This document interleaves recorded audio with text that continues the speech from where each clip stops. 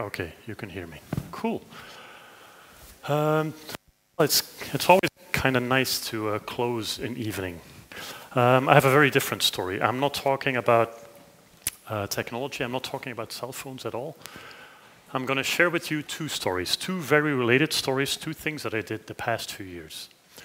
They're both about bringing culture to barren volcanic landscapes on two volcanoes on the other side of the world. Let me start with this one. This is a shot I made when I was walking on the Merapi volcano in Yogyakarta.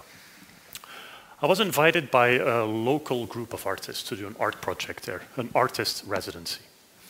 And they were based in Yogyakarta, and Merapi is really close to the city. And just a few months before I arrived, there was this huge eruption that happened. Villages got destroyed, meters of ash got distributed. And I was really interested to see how, as an artist, I could somehow tap into that. Whoops. So anyway, where was I? So, got really interested in a volcano. I never had done anything on a volcano. I hardly knew anything about volcanoes. Now, what is typical, what you could see in this slide is that there is no vegetation. Why is there no vegetation in these landscapes? Well, the thing is, the problem is that in this ash, geologically, there is no nitrogen. And nitrogen is really a core element that every single plant needs to grow. So it's dead, and it remains dead for a very long time. It slowly regenerates. So I thought, maybe we can use science fiction as an inspiration to do something about this. And this is the phenomenon, the idea, the concept of terraforming basically became the core inspiration for my project. I'm not sure that everybody knows what terraforming is. People that play computer games, people that read science fiction, they know perfectly well what terraforming is. But the idea of terraforming, it's most often applied to Mars, is you have a dead planet and you bring life to it. And you use all different kinds of techniques to modify the entire climate of a planet. For example, for Mars, some scientists are proposing to put mirrors above the poles of Mars that would beam sunlight onto the poles, evaporate the water would generate a greenhouse effect, and slowly Mars would become habitable. So that's this kind of ideas, that's terraforming. So how on earth would you terraform a volcano in Indonesia? How would you do that, right? Well, luckily there is this interesting bacteria which is called Rhizobium. They're all over the world. People that are gardening, they know them perfectly well. In Dutch, it's called knolletjesbacterie. It's a bacterium that actually lives in the roots of plants. And it does something remarkable, a beautiful phenomenon in biology, which is called symbiosis. It infects the roots of legumes, specific plants, such as beans. And by infecting the roots, the root itself develops a little nodule, a little spherical part of tissue. The bacteria will live in the tissue, they will fix the nitrogen in the atmosphere, and they will give it to the plant, and in return, the plant gives nutrients to the bacteria. So it's a collaboration between the bacteria and the plant. And this is a very interesting thing for that volcano, because our atmosphere contains lots of nitrogen. So even though there's no nitrogen in the soil, if we could capture the nitrogen from the atmosphere using the bacteria and put it in the soil, problem is solved, and we can grow food again in that volcano. And that's actually what we did. The artists that I worked with had connection with local university, and there was a professor already investigating the possibility of this natural phenomenon to change the soil after volcanic eruption. So I started community building, and that's what I am. I'm an artist, I'm a scientist, and I'm a community organizer. And I make creative projects mixing art and science with communities all over the world. And this is an example of one of those projects. So the goal was basically, in Indonesia, the goal was to build an artwork that at the same time was a scientific experiment. Can we build a structure in the landscape where we would explore this concept that I just explained, almost like building a green tower in the landscape, a tower that would, on one hand, signify or be a symbol signifying the disaster that happened, but also be a gateway to a future. And so I started working with architecture students. We started brainstorming how we could build a structure on the volcano that we would work with. I took the architecture students to the microbiology lab and showed them the world of microbiology, and specifically about those Rhizobia bacteria, so the architects could learn about microbiology and use that knowledge within their architectural designs. So this kind of crossover, I think, is very crucial. And then we came up with this proposal. Mind you, I'm not working as an artist with a predefined idea of how something should look like and then simply looking for people to help me to build it. No, I have a broad idea. I go to a place and I invite a community to work with me together and to shape the idea. So it's really co-creation that we do. So this was the concluding proposal, a structure out of bamboo and with multiple terraces, and on the terraces we would be able to run microbiology experiments. And that's what we did. There's a whole, I can talk for hours about this project because many different things happened, of course. I'm just briefly summarizing what we did. We built a structure, we brought bamboo up to the volcano, built a structure, and started running our own experiments. And yes, indeed, we could grow seeds on that lava soil, as you can see here. We also did different experiments, like, for example, transplanting plants from unaffected areas and bringing them into the artwork. And this is the family I was living with at the foot of the volcano, and there's an interesting little story. The eldest son of this family, after I was away, built his own experiment in his own garden, basically replicating the larger structure that we built. So that really was a beautiful example of how the ideas started penetrating the local community. Now, a few things that I learned, a few lessons that I learned, and I need to hurry up because I see the time is going really fast. Negotiating in a different culture is an incredible learning experience. As a European, as a Western person, we have specific ways of thinking how you should negotiate things. And one of the things we do is when we're in a group, when we disagree with something, we put it on the table, or we think like, oh, maybe this is not such a good idea. This is not very accepted in Southeast Asian or Eastern cultures in general. And people are offended when you do that. So at a certain point I was asking, like, so how do you guys figure things out? How do you do it if you can never really put something negative on the table? And they answered, like, you know, we let things fail.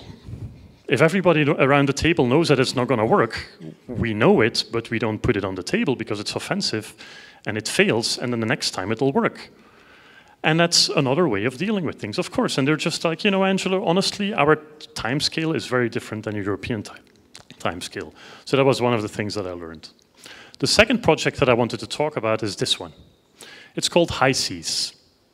HI-SEAS is a space mission. I just come back from Hawaii, and I did a mission for NASA there. HI-SEAS is a NASA-funded Mars simulation. We did the first mission. It's on the Mauna Loa volcano, which is the biggest volcano in the world. And this volcano, the geology of the volcano is very similar to Mars, the actual composition. Also, it's a very isolated, an isolated location, and you can run experiments throughout the whole year. So it's a perfect location to practice life on Mars. We did a first mission of 4 months. We were with 6 people with different backgrounds, and me personally, I was the commander of this mission. The landscape looks barren. There is, once again, no life resembling my story from Indonesia. This is how the habitat looked like. It was a single dome with a diameter of about 11 meters, a first floor with common spaces, 1 lab, small lab, and then a second floor, more like a mezzanine, with a few very small bedrooms that you can see here on the left-hand side. You can see our bedrooms, no windows in the bedroom, just a small room, but quite comfortable. And we had 1 single porthole. So that was it. And the first month we had no windows. So we lived for a month without any window at all in 1 single dome with 6 people. And actually it wasn't that bad. I thought it was going to be much more difficult, but it actually worked out. But I must say, when this photo was taken, that was the first time I could see a sunset again, and it was quite nice after a month. The HI-SEAS mission is actually, the first HI-SEAS mission was actually a food study. We were investigating how to develop a different food system for future space travel. Currently, there are issues with astronauts having to eat for a very long time space food. They get a little bored with it. No surprise, of course. It's all ready meals. And so one of the things that we were investigating is, can we allow future astronauts to cook their own meals using shelf-stable ingredients? And so that's what we've been focusing on. But we also did other kinds of research. We did a lot of different types of research, just like astronauts on Mars would do. And then there were the parties, of course. Parties are also important. Every month we would have a party because another month passed. You need to keep life funny and enjoyable in a situation like this. And then there were the EVAs, you know, going outside, doing exploration, mostly geological exploration, and then wearing a spacesuit simulator. It's a spacesuit, but not really a spacesuit, because a real spacesuit is very expensive. But still, these suits, they give you the idea of what it should be like to be wearing a spacesuit.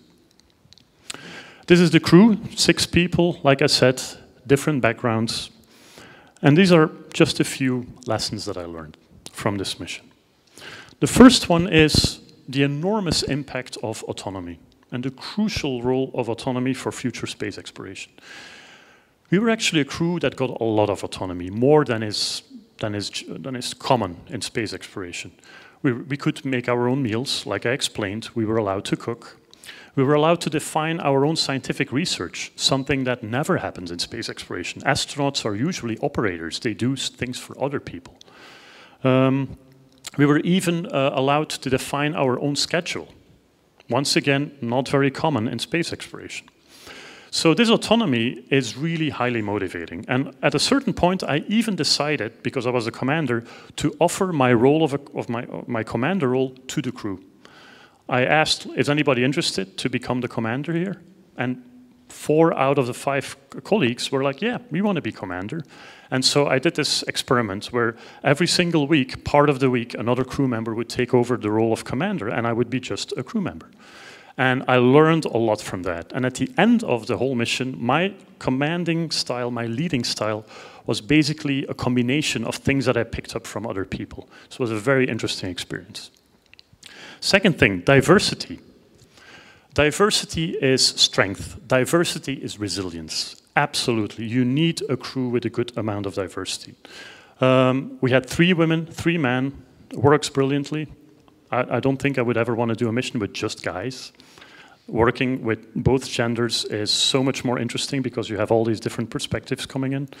We had different cultural backgrounds. There was a Russian American, somebody from Puerto Rico, I was Belgian, American, Canadian, and all this mix of skills, cultures, and genders, it makes you really strong as a team.